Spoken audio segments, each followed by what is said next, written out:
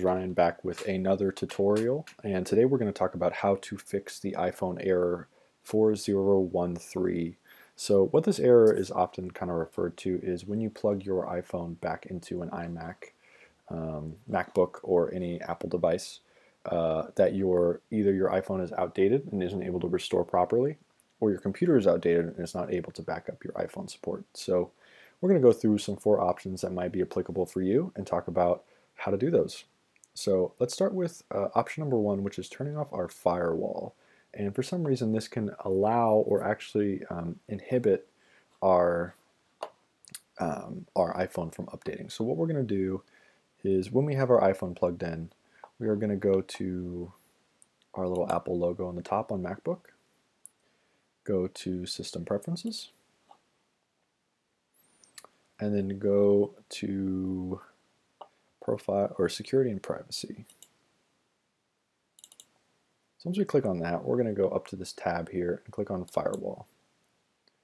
And as you can see, it says our firewall is on. So what we want to do is turn this off to allow plugging in our iPhone to not be blocked or any data be inaccessible. So what we're going to do is going to click the lock to make changes. I'm going to punch in our info real fast. And then click Turn Off Firewall. So once that is off, we are going to actually press the lock in the bottom left corner again, and exit out. Now, once you've done this, give it a second, then unplug and replug your iPhone and see if error 4013 comes back up. Alright, so say that didn't work. What we're going to want to do is check to make sure that iTunes, or in this case music nowadays, is updated. So we're going to actually go to our App Store. So I'm going to go to my little eyeglass tool, type App Store, and I'm going to it's probably going to open me on the Discover page, but what I do want to do is on the left go all the way down to Updates.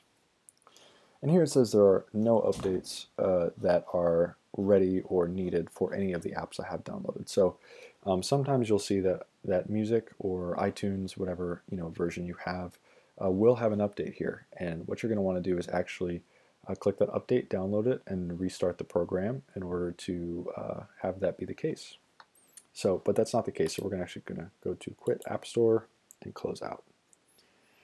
All right, from there, our other options. One of them is actually just going to go to restart our MacBook and our iPhone. So, always go up to the little Apple icon, click Restart, and it says Restart Computer Now. I'm not going to do that, obviously, but you can restart it. It will kind of come back up and open again.